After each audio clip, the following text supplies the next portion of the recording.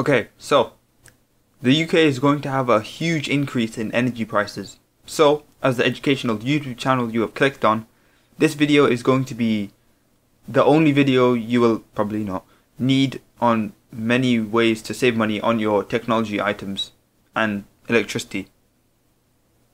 Yeah.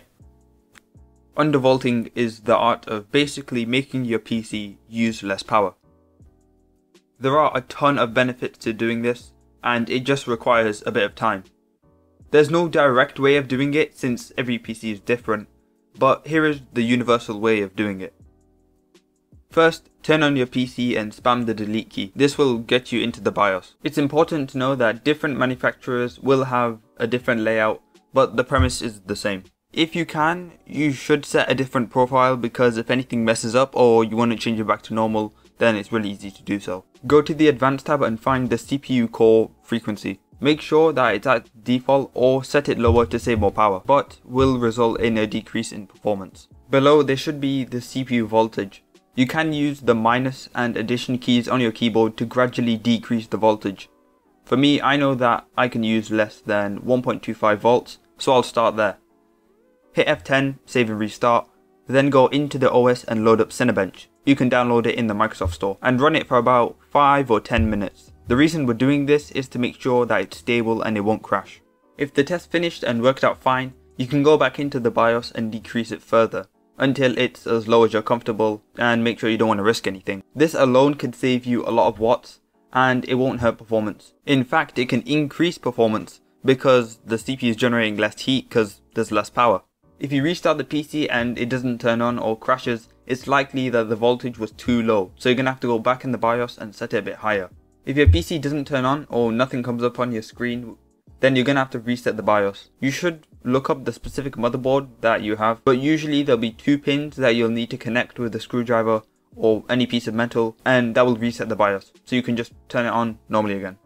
But it's not the only thing we can do. We can also do this for the RAM, and thankfully it's a lot more forgiving than the CPU. Just like the CPU, underneath the RAM frequency it should say the voltage. Thankfully on this BIOS there are some sort of guidelines at the bottom left, so I'm going to decrease it by about 0.1, which doesn't sound like a lot, but when you use your computer a lot it definitely adds up. The final component that we're going to look at is the graphics card. The GPU is the most important and powerful, but also the most power hungry component, so it's crucial that we save as much here as possible. Thankfully we don't have to use the BIOS anymore.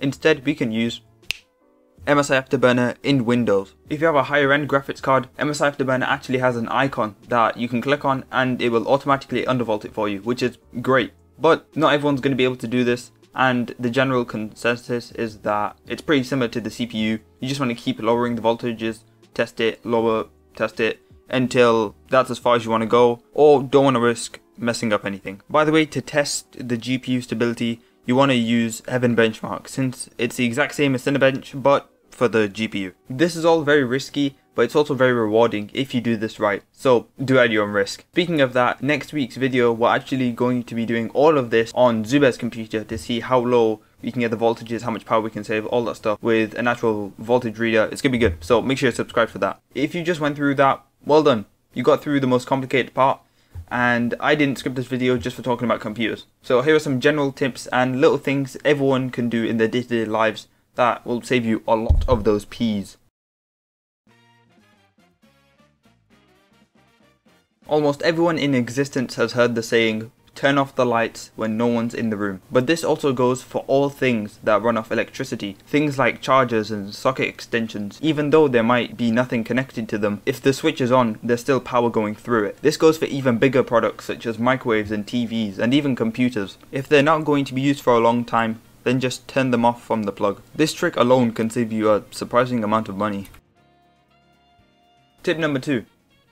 Many of you might have a socket extension at home like this, a 1 to 4 that has multiple chargers on there, so you can connect a lot of devices and charge them at once. But if you're only charging one thing, don't do this. Instead, take it out and plug it into the wall, because it's only one charger. So then the power isn't being wasted on the other ones just sitting there doing nothing. I mean, this is just good general advice anyways. Actually, a very important note that you should not underestimate how much electricity something like a laptop charger uses when it's just on standby. One source has found that a laptop charger on standby could cost you up to £70 a year.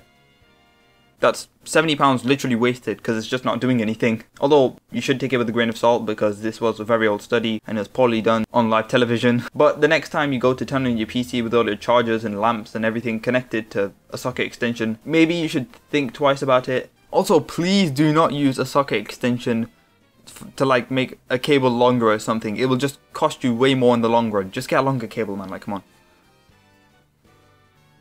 I get it, many of you are very busy people, and if you have to move away from your computer or laptop for a bit, shutting it down probably isn't the best idea, but leaving it on isn't a good idea either. So for a quick low effort solution, here's a fix. In your search bar, search up control panel, and in that search bar, type in power. There should be a tag that says what power button should do. Click there and change it to sleep. Save changes, and the next time that you need to go away from your computer or laptop, press the power button and it automatically puts it in sleep mode. So it's kind of like a standby mode. Although don't use this as a substitute for actually shutting it down. Oh yeah, another tip for all the laptop and PC people out there as well. If you search up power and go to edit power plan, it should come up with something like high performance, balanced and power saving. Now a lot of people are saying that if you put it in high performance, it will just basically like force more power, so it like runs faster, but then it creates more heat and overall just wastes more power. So please keep it in balanced mode. Now the final tip that I'm going to share with you is one that you should be asking yourself, and that is, do you really need it? Now by that I mean, do you need, for example, all your RGB on and all the lights on and everything?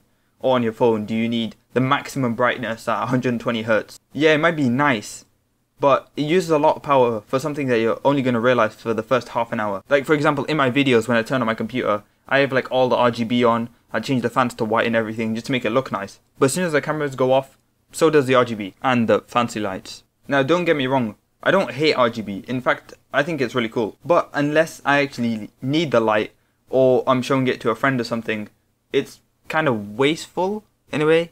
Now I am aware that the more RGB you have, the more FPS you will get.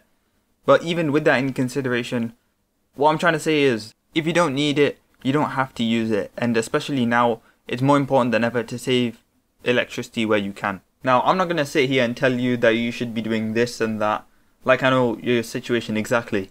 But you probably do, so that's something that you're going to have to figure out. So yeah, that's all I've got. Hopefully there are at least a couple of things that gave you an idea or helped you out in this video. But that's it from me. If you haven't subscribed yet, we are so close to hitting 2,000 subscribers and it would help out a lot. So yeah, that's pretty much it for me. Alright, bye.